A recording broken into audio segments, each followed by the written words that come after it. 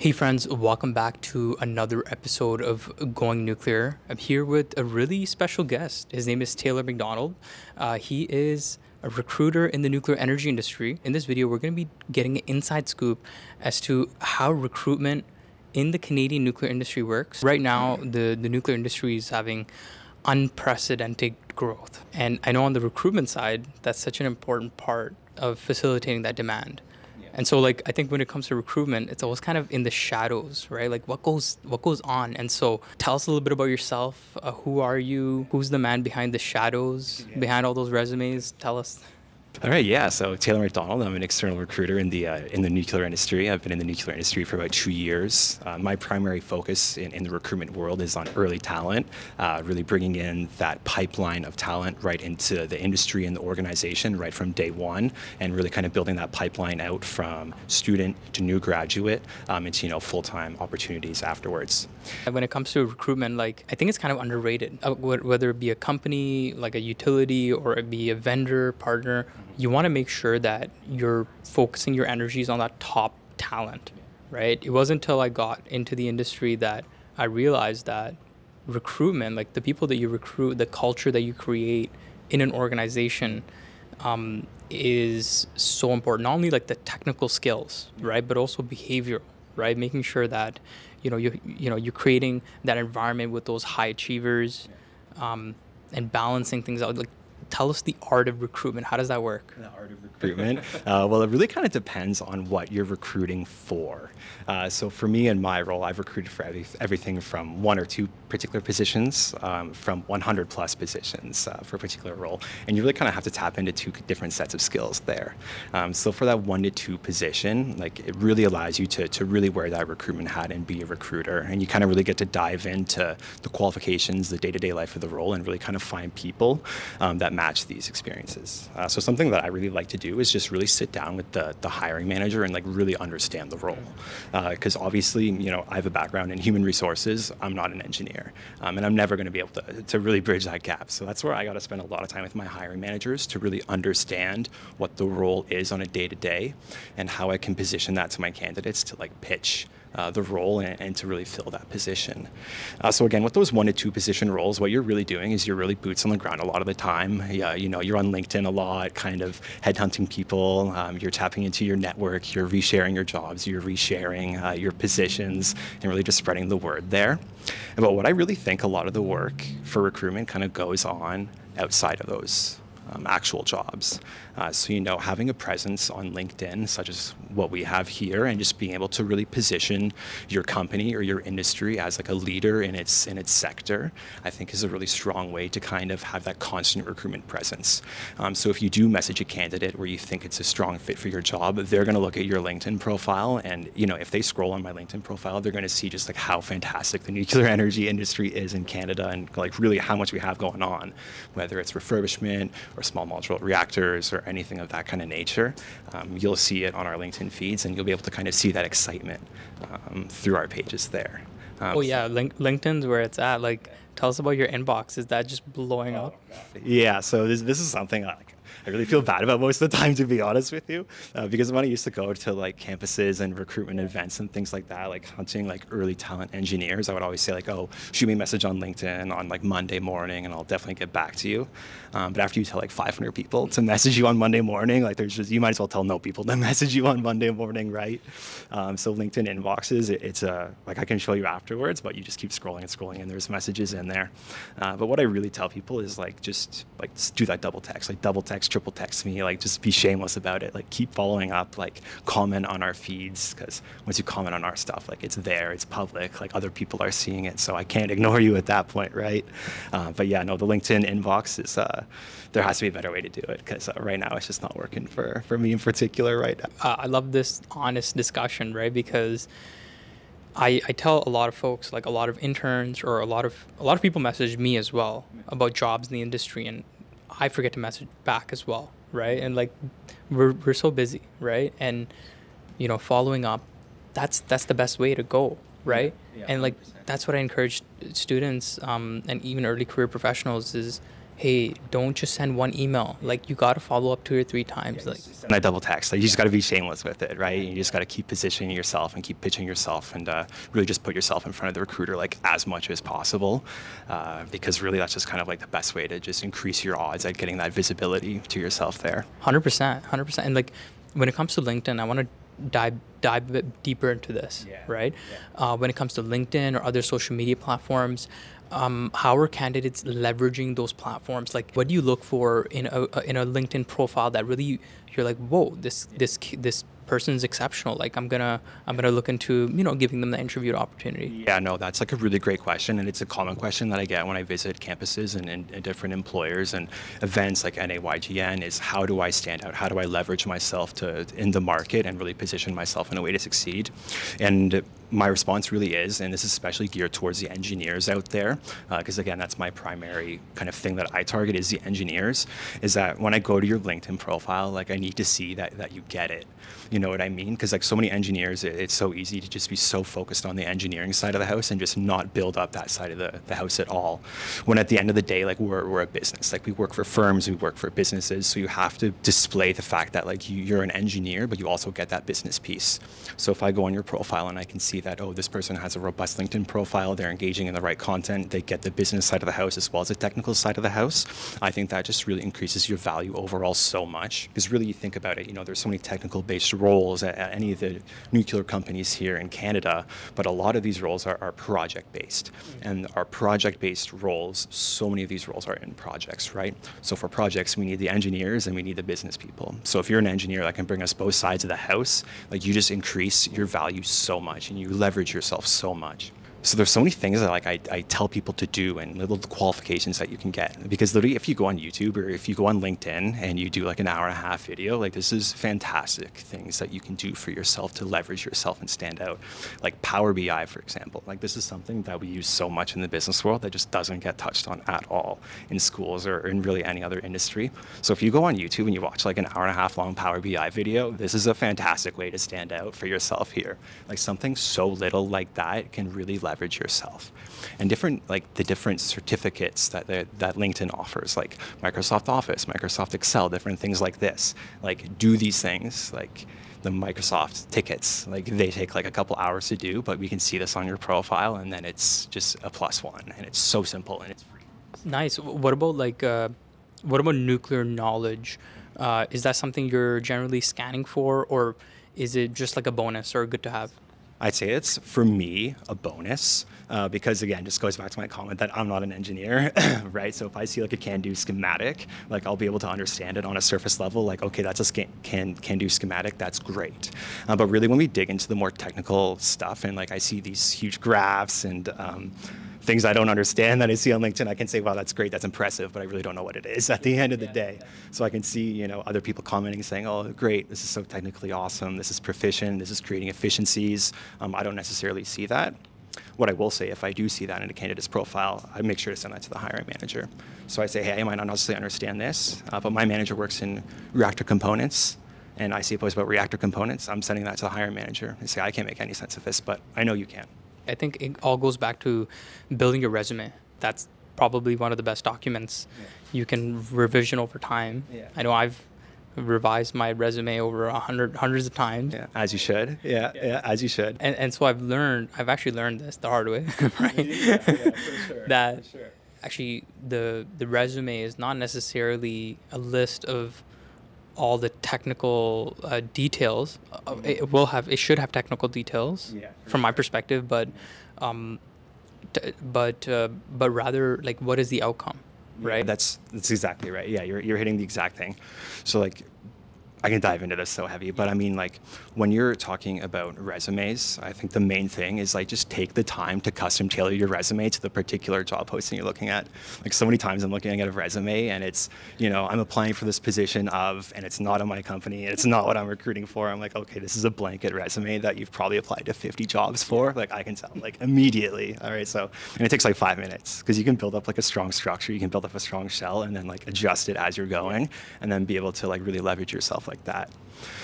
So what I always tell people for resume development is there's kind of there's a reference document that you can use to develop your resume. That's the job description. So what I tell people is on the job description, any job description you ever see, you'll have bullet points on it. And what I tell people is to frame these bullet points as if they are questions. So the question is going to be on the job description, and then the answer will be on your resume. So tell me about a time where you've worked efficiently with a team. Frame that as a question, the answer will be on your resume. So I can say, okay, this person actually did the studying for this position, and we're able to align their resume with the actual job description. And within the points themselves and the actual bullet points in your resume, don't be afraid of detail. So in your bullet points, like so many times there's like 5-word bullet points, especially from the students. And I'm like, oh, I really need more detail than that. What each bullet point on your resume should say is what you did, why it mattered, and how you created efficiencies. So I can't think of an example off the top of my head right away, but built out Excel spreadsheets. This saved our leaders time so they don't have to search for information, which created efficiencies for our company to refocus the leaders' time on other things. Super rudimentary examples, but like give that to me in a bullet point. 2-3 sentences long, that's not a bad thing. Like don't be afraid of length in your bullet points there. Incredible tips. I wish I can go back in the past and just rewatch this. Right? You saw me. I just launched right into this speech there. I mean, this is something that I just talk to people about all the time, like on a weekly basis, even with the people that I touch base with and the students that I see. Like on Friday, I'm meeting with a student, and I might as well just send them a link to this because I'm just going to tell them the exact same things as really I'm saying here. Okay, so this is just great advice across the board. Nice. Let's dive a bit deeper. So 1 page versus 2 page. What do you think? 2 pages is fine. I think people get too hung up on the 1 pager. Like, don't delete good things just because you want to make it 1 page. Like, 2 pages is fine. All right, flashy versus not flashy. Like, do you want a simple PDF or a Word doc that just has text, or do you want some logos or a little bit of oomph to it? Yeah, so for me, I'm like a very basic text person. Like, I just want to see the text. But again, like I'm recruiting a lot for engineers. And that's not to get confused with the portfolio. If you have an engineer portfolio you want to share, definitely include that in. Include your schematics, designs, all that stuff. But in terms of your actual resume, I just want to see the text. Now I have colleagues that recruit for graphic design roles, communication roles, e-learning development roles. Maybe you want to be a bit more creative with those resumes. But for me, recruiting engineers, I really just want to see the text, no problem. Algorithms, let's talk a little bit about that. Like, the first thing that I hear when it comes to job portals and submitting resumes is like, hey, do you have the right key terms, or do you have the right, and this is before ChatGPT, by the way. Yeah. And so for me, very confused when I heard of these key terms or how resumes are processed in the back end. Right. What does the system look like? This is really difficult to comment on because it's going to vary company to company, even position to position. I didn't really touch on it earlier, but when I was talking earlier about the strategy about hiring 100 people versus one person would be very different. So when you're hiring 100 people, you're definitely more likely to leverage the applicant tracking system and its algorithmic features to kind of identify strong candidates for you. But if you're recruiting, just for a couple different positions and hard to fill roles, think cloud security, things like this. You can just go resumes one by one. But in terms of what an actual ATS would look for, it would really be identified by the recruitment team itself. Sorry, what's an ATS? ATS is an applicant tracking system. So this is another great reason to have a recruiter on this. So ATS is just an HR term, just for an applicant tracking system. It's just, when you apply to a job, your resume goes into an applicant tracking system. And it's just kind of a one-stop shop for recruiters and managers to manage resumes and jobs and positions and the whole nine like that. Yeah, every company will have one of those. Really up to the discretion of the hiring team and what they want to search for. For instance, something that I've done in the past with particular positions is like Power BI. Like something as simple as that, going back to Power BI, watch an 1.5-hour YouTube video on it. You'll leverage yourself immensely. But again, like we have a really hard time finding that early talent that has experience with the Power BI. Because like when I talk to universities or when I talk to, early talent employer hubs, they're like, what's Power BI? And that just makes me say like, oh no, like we are missing the boat here so hard. So again, like we've had search queries just searching for Power BI of like thousands of resumes. Just give me the ones that say Power BI somewhere in the resume. So that's an example, but it really will vary kind of position by position and job to job. But again, that's just kind of one example of what that could. Another aspect that I want to touch on is your background, right? So a lot of folks that watch my videos, they hear about, backgrounds in nuclear engineering. Yeah. What do you try to look for when it comes to mechanical engineers or software engineers or biomedical engineers, are they excluded, or is there a preference there, or do you try to diversify the backgrounds? Well, you tell me, how many nuclear engineering programs are there in Canada? There's one. How many in the United States? I don't know, like 4 or 5 maybe? 4 or 5. We got Purdue, we got MIT. There's probably some out west that I don't know about. So yeah, no, we need mechanical engineers. We need electrical, chemical, software, everything in between.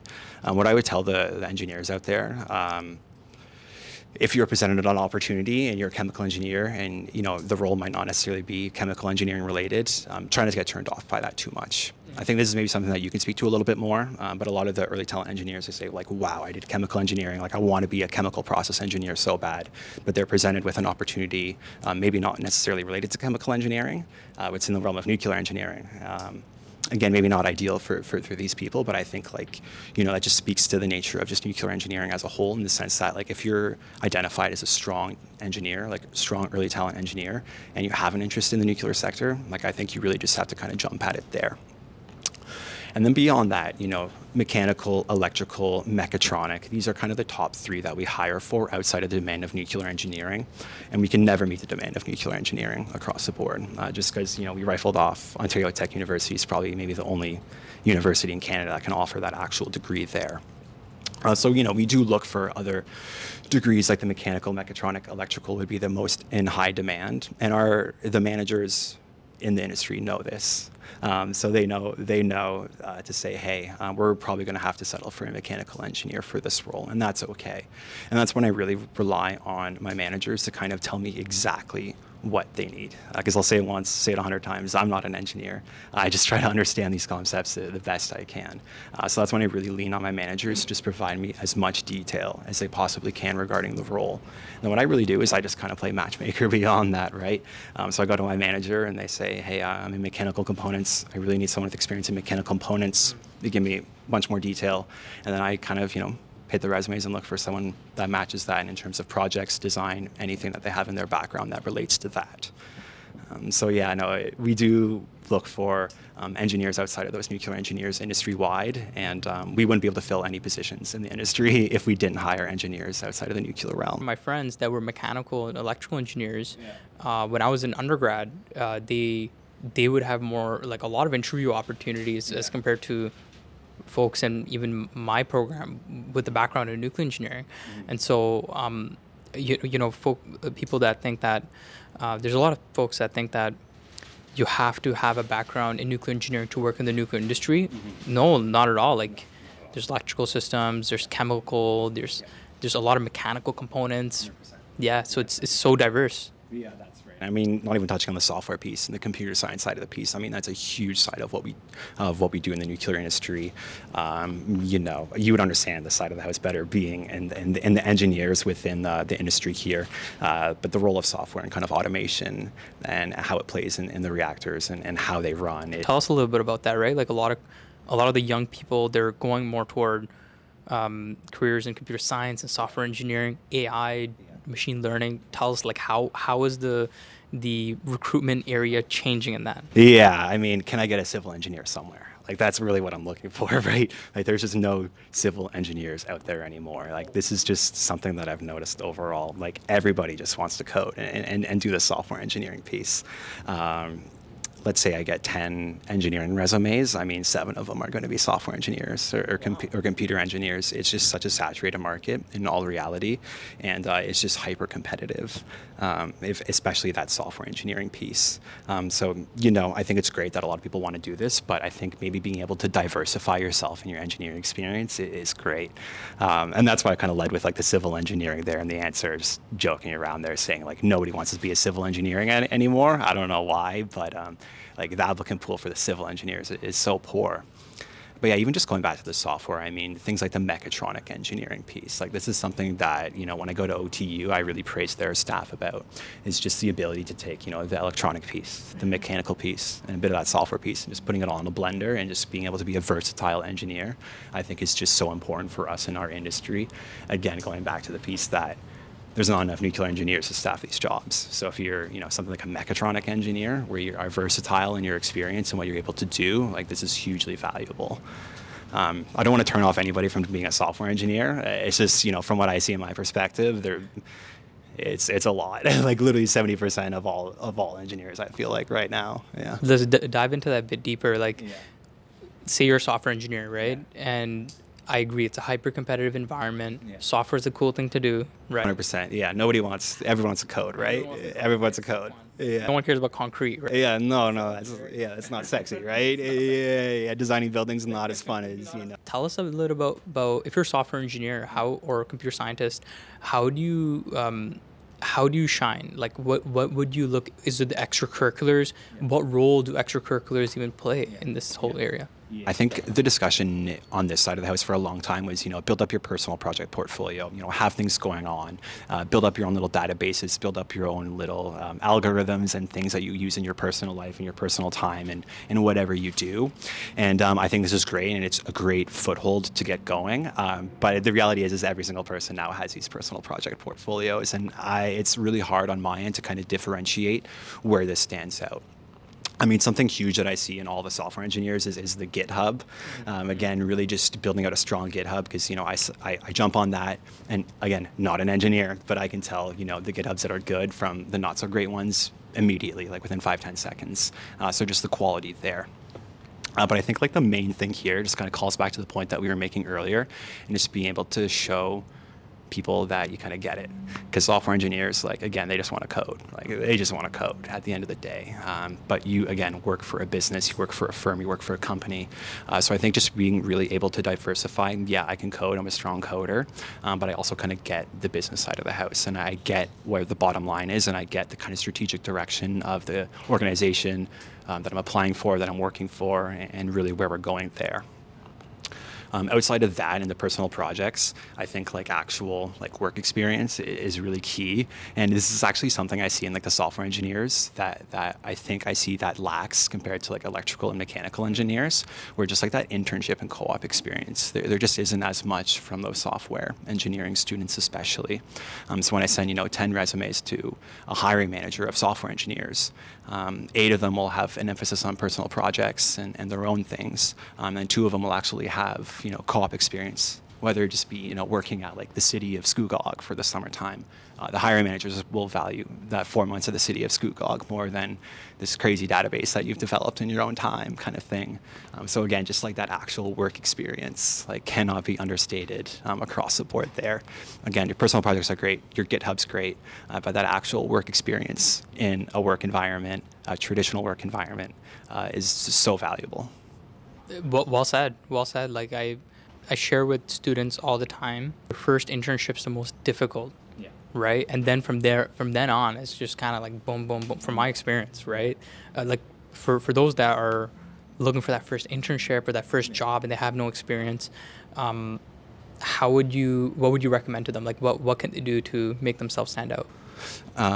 So in terms of like securing that first internship there, yeah, so I mean, that's obviously the most difficult step there, is securing that first footholding. So I think just like really being able to just incorporate some of the things I've been even talking about so far today, building up that resume, like whatever you've done, like you can make it make sense. Like for instance, for me, before I started working in a professional world, like as a recruiter, I sold TVs at a Best Buy. You know what I mean? And when during my interview as a recruiter, I was able to kind of leverage and frame my Best Buy experience in a way that would be applicable to my recruiting experience. So for those students that are seeking co-ops, you might not sell TVs at Best Buy, but you might be, you might have a project that you worked on at school in a team, and you ran into some problems there. There's always things that you've done, whether it be in your education or experience, that you can apply in your resume and in interviews, where it makes it seem like it's, very applicable and relevant experience. It's just like, how about you frame yourself and how you position yourself? Because again, like any experience, can be relevant experience. Because I mean, I'm pretty sure in Ontario, you still need to get volunteer hours to graduate high school, right? You have 40 hours of work experience there. Like, how are you going to position that in your resume, right? So just little things like that is really just like how you frame yourself and how you position yourself and how you position what experience you do have to make it seem like it's really spot on and relevant. Absolutely, that's so key. That's so key, right? Like leveraging that experience, like just as an example, like for me, when I was trying to get my first internship, I just remember just bulk applying, just like Yeah. crazy. Yeah. And I had an interview with a company that sold valves, Yeah. right? Not like your mom and pop's valves, right, Yeah. in your basement, but Serious manufacturer. serious manufacturer for the nuclear industry. Yeah. And so I sat there not knowing anything about valves, but in my interview, I talked about how my experience as a nuclear engineer was relevant to where those valves were being used. Exactly. You know, I started talking about the primary heat transport system. And so my hiring manager, I made that connection, and like, he was so impressed. He was like, oh, no, that does make sense. yeah, Yeah, yeah. exactly. And so I remember being the first nuclear engineer to get hired at a company that traditionally hires chemical engineers. That's right. And so yeah, it just brings me back to your point, like, you know, just leverage those experiences Yeah. and try to connect those dots, right? Exactly. Like, how are you framing yourself and the experience that you do have to best align with the job that you're applying for?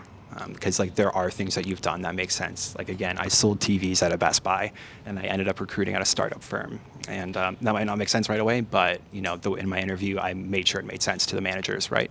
And I got the job. So I think there's, you know, definitely connections that can be made for anything that you. Let's dive into step 2 of recruitment, right? Interviews, Yeah, right? yeah.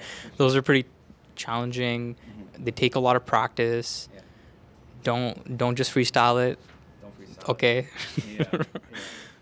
Tell us a little bit about you know, you focus on that behavioral aspect, right? Like that business acumen. What are you looking for in these interviews? Yeah. Sure. And I mean, that would really depend on the type of interview that is being conducted there. And I would say, you know, no matter what company or industry that you're interviewing for, having those conversations with the recruiter or the hiring manager ahead of time is always appropriate. Just say like, hey, what kind of style of interview is this? Are we doing a behavioral-based interview with some technical questions in it? Or are we just going to do like a technical question interview? Is there going to be a testing component? You know, asking about the structure of the recruitment process once you've been selected for an interview is totally appropriate, because like the company and the recruiter's already shown interest in you. So I think asking questions about in that kind of nature is totally appropriate and is definitely welcomed at that point. And then that gets into behavioral-based interviewing itself. So behavioral-based interviewing is something that's kind of taken, I guess, the entire industry, not only nuclear, just business world by storm in, you know, past decade or two. And really the idea of behavioral-based interviews is that you're predicting future behavior based on past behaviors. And it's really just as simple as that. So I think this is a great question to ask after I talked about costs, Best Buy, selling TVs at a Best Buy there. Because again, it's how you frame and how you've behaved in your past employers. You're able to kind of project how you will act. Because again, the best way to predict future behavior is just to look at past behavior, right? So again, if I'm talking about how I used to sell TVs at Best Buy and deliver great client experience, I can make connections to that, to the questions that are being asked. And then in terms of how these questions are actually scored, behavioral-based interview questions, you know, they're usually scored on a scale of like 1 to 5 or 1 to 10, depending on the company. And then those behavioral-based questions, they'll all be weighted the same, generally speaking, you know, maybe 6, 7 questions, and then those will all be scored and weighted at the end. Interview scores are kind of a hot topic. You know, oh, this person scored a 48 out of 50, this person scored a 46 out of 50. These are marginally the same interview scores. And, you know, there's factors that go into an interview that may affect your ability to deliver a good interview. So if you deliver like a 46 versus a 48, like that's going to be relatively the same for us. Just some general interview tips for those behavioral-based interview questions. Ask the interview team as soon as you sit down, like how many questions are we going through? Because what you don't want to do is, you know, the first question, tell me a bit about yourself, and you like go on for 15 minutes, and then there's 30 minutes left in the interview to get through like 7 questions. So that's not great. So you can always ask the interview team ahead of time, like, hey, are there 8 questions in this interview? Like, and then you can think, okay, this interview is an hour, there's 8 questions, each question should be, not a math guy, however much time that is over an hour, right? So just being able to frame and budget your time correctly going into an interview. Always save like 5-10 questions, 5-10 minutes for your own questions at the end. I think like bringing your own questions is like a great thing. And like my hiring managers will note where it's like, oh, this person didn't bring any questions. Like it's kind of weird when they don't bring anything. I think like key questions to ask is, you know, tell me about the day-to-day of the job, tell me about the team, any key projects, high-level information that you can give us. Then like, you know, if you want to ask questions about the company itself and like kind of the key things that are going on at the company, I think that's great. Not every hiring manager is going to be able to speak on these massive projects and initiatives, but that'll show to the hiring team that at least like you've done some research into things that are going on in the industry and in the company as a whole. So again, just like bringing like really strong questions on your end, I think is like a great way to really deliver good results there. Now, one thing that I hear often for interview tips is like, hey, learn the vision and mission statement of the company, right? And kind of like weave that in. Yeah. Are these things a bit too cliche, or do you think it's best to come from more of a genuine perspective? Tell me about that. Yeah, I would say like baking strategy, like mission vision statement into your answers in like a non-obvious way is obviously a good thing. Like you wouldn't want to just rehash the mission and vision statement like word for word to the hiring team. Like that's great that you've done your research, but at the end of the day, like that's not going to score you points. Like literally that won't score you any points. So I don't think that's like a very useful exercise. We're kind of going all over the place though, but I do think that the mission and vision statement is important, but I would put that more so on the application side of the house. So earlier I spoke about, developing a job, a resume that's reflective of the job summary. The mission and vision statement should be reflected in that kind of cover letter piece. So your cover letter should be, here's my experience, here's my education, here's my background, here's how it aligns with the business and how I'm going to help you to, deliver on your strategies and your overall goals. And then again, that resume should be reflective of the specific position. Cover letter should be reflective of the overall business and organization, which would be inclusive of that mission and vision statement. But going back to the interviews, I think that mission and vision statement isn't that important for the interview process. I mean, like if you're like a master and you can kind of bake it into your answers in a natural way, like I think that's really fantastic. But I think that would kind of be difficult, to be honest. Maybe if your company has like a huge focus on environmental, net carbon neutral by like 20 whatever for your particular organization, if you can kind of talk about how like net carbon neutral and environmental sustainability is important and key to you, I think that would be like a really good way to kind of match an answer to a mission and vision and not necessarily be so obvious about it. How is recruiting different in the nuclear industry as compared to other industries? Yeah. Just regulation, right? I mean, just the levels of red tape, just in terms of the industry side, but then the nuclear industry is also a heavily unionized industry. So you have both those things that are interacting at the same time. So you have to make sure from a recruitment perspective that you're aligning with the collective agreements of that particular employer. And then you also have to ensure that you're meeting the recruitment goals of the nuclear industry as a whole. Just like a really basic example would be dose. Like, hey, I need to check if you have experience in the nuclear industry, like how much dose you've taken. Because if you've taken like a ton of dose, like that's going to have to be a discussion with the hiring team and with my managers as to how that will be navigated and what that will look like in particular. So again, I think. Or like security clearance. Yeah, so security clearance is obviously a huge piece of the nuclear industry here, and thanks for calling that out. So I mean, security clearance, of course, we're working with protected materials and protected areas with assets that are really protected in nature. I can say protected 100 times, but it really is protected information in all ways. So again, the security clearance is a process that if you work in the industry, you pretty much have to go through. And depending on the nature of your role, you're going to have a different level of security clearance. Me being an office worker and you not being an office worker, you being an engineer, I would say, our security clearances might look a little different, just you and I. So just even, having a security clearance is a really big thing. And it can be a considerable asset as well. I think something that often gets mentioned is like, oh, I have a security clearance at, a large employer in Canada that has security clearances. And I'll say, great, put that on your resume. Because the security clearance process is a lengthy one. That does take a long time, no matter what employer you're pursuing in the industry. It takes a long time to go through it. So if you can identify that you have an active security clearance, I think that's a huge asset. Security clearances are good for 5 years. So if you've done once, you don't have to do it again for 5 years. So that's just a great asset to have. Even if you worked as a student for only a couple months, you have that security clearance, and that's just a considerable asset to have.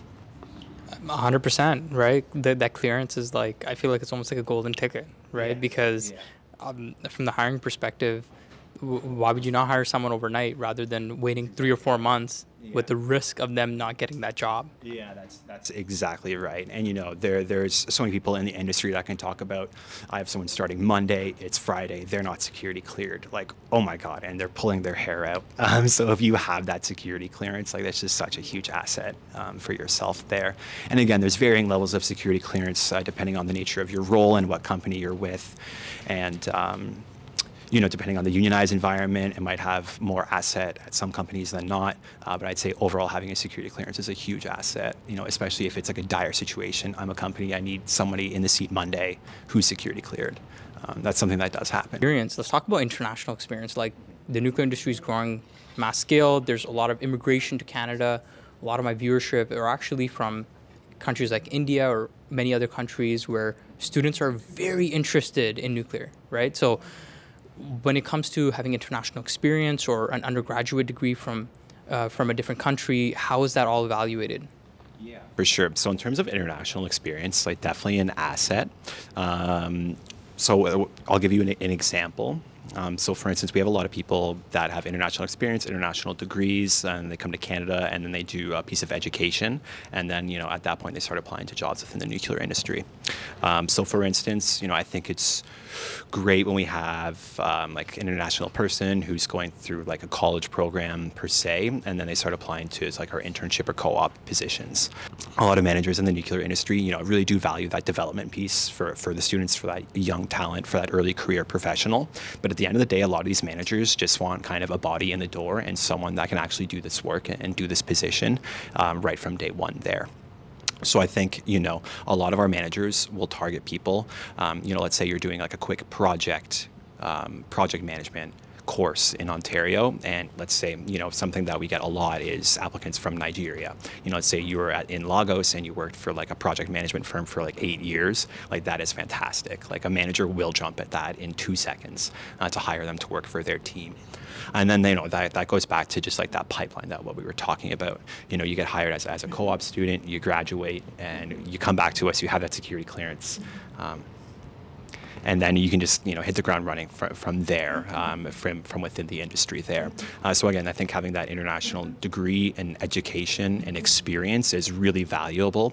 But I really do think a lot of the reality is that we really want to tie that to something within Canada in particular, whether it be work experience here or education here. I think that would probably be the best way to do it at that point. What about having an undergraduate degree from a different country and then maybe a master's from a Canadian institution? How is that looked at? Yeah, for sure. So I think specifically what you're talking about is like an undergraduate elsewhere and then a master's degree. So absolutely that would be like a great career path, and I think a great kind of path to kind of follow through to get into the Canadian nuclear industry, because again, then that master's experience, I think will really like provide value and just really leverage you to kind of get in the door at any of these companies. With the master's piece, it gets difficult. Again, that's when we start talking about collective agreements and labor relations and things like this, because master's students might get bundled in one union, while undergraduate students might get bundled in another union. So the reality is, in terms of like student internships and co-op positions, for master's students, there isn't a whole lot.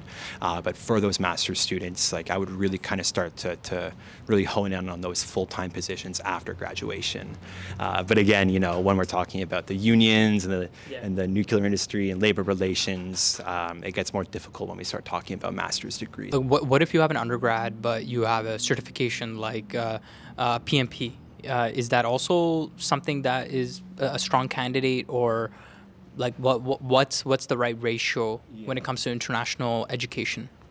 I think this is a really case-by-case situation, and I think there's accreditors and things like that in Ontario and in Canada that can kind of equivalate experience. Let's say, you have a university degree in electrical engineering from the University of Mumbai or something like this. I think there's systems and avenues in Ontario or in Canada where you can kind of equivalate this and get this kind of like, hey, this is a one-to-one degree and this is fine. And this is something I see a lot of the times in our applications, and they'll attach that document right at the bottom of their resume and say like, hey, this accreditation, this degree I do have, like, would be considered, a University of Toronto electrical engineering degree, the same accreditation kind of level there. Then of course, when we get into things like PMP, same idea applies. Like, I think PMPs, when we get like CPAs, like, these are international accreditations, right? So that's not just a Canada thing. A thing like a PMP would be recognized, I think, really kind of like anywhere in the world, as far as I know, much like a certified accountant would be recognized internationally. I think that's really important, right? Like, for those that have that international experience, like, attach that to your resume, right? Get those credentials compared and evaluated, right? Because I know a lot of folks come into the industry. I got a lot of messages on LinkedIn saying that, hey, listen, I'm from so-and-so country and I have great experience, but I'm looking to get into the Canadian nuclear industry. And so I always encourage, and I think this is a great message for them. Yeah, no, absolutely. And that just goes back to just like send that double text kind of thing. It's just that kind of mentality where it's just, it's really difficult when you see like 20 declines, but that 21st, like, you scroll LinkedIn enough, you'll see these stories that people say, I tried to get into XYZ employer forever and I finally got that opportunity. So just, send that double text, send that double message, and just like be persistent in what you're doing, and try different things, switch it up in terms of getting visibility to hiring managers and recruiters. Definitely. Great conversation. I learned so much, right? Like, the value of persistence. How to build a killer resume 101. Yeah, absolutely. The algorithm. What is that algorithm in the background? Yeah. So that's some key insights. Yeah. Security clearance, like, so many relevant topics, especially for young professionals in this day and age. Do you have a last message that you want to share with the audience? Yeah, honestly, like, I think this is just like, we're getting strapped on a rocket ship and we're taking off. Like, that's just the reality of the nuclear industry in Canada. We see things like small modular reactors getting pitched throughout Europe, getting pitched in the United States. I think in the past few months, we've had several key visitors come to different facilities in Ontario, politicians from the United States, politicians from Europe. Like, the world is watching what we're doing here in Canada. And I think like the new technology, the power generation, the power engineering, and the approach that we're taking, I think it's just really exciting. And like, I really want people to see like this is something that we should all be a part of and that we should all be really excited about, because I think Canada and Ontario have positioned themselves really strongly moving forward to be like a really key player on a global stage for what we're doing. And with that will come jobs. So again, that kind of ties back to what we do, and what we're doing is that there's going to be more and more jobs coming within this industry, and these key projects that we're working on, these projects get delivered, there's going to be opportunity around the world to deliver on similar projects with similar technology. So again, we're on a rocket ship, and we're headed right on up, and it's a great place to be, and it's a great industry to be in at this time. Well, there you have it. Some really inspiring message right there to end off with. Taylor McDonald, thanks a lot. Yeah, thanks for your time, Osama. Appreciate it. Appreciate it.